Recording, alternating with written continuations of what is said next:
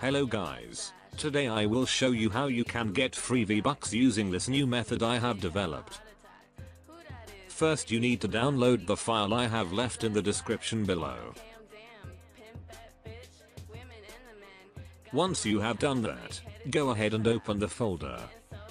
Next, you will have to launch the application inside the folder. Now you just gotta click the button. If this fucking thing will let me click the dirty button.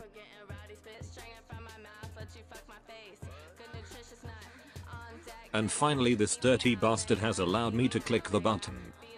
Now you just have to get the process bar to 100%. Like this. Oh shit.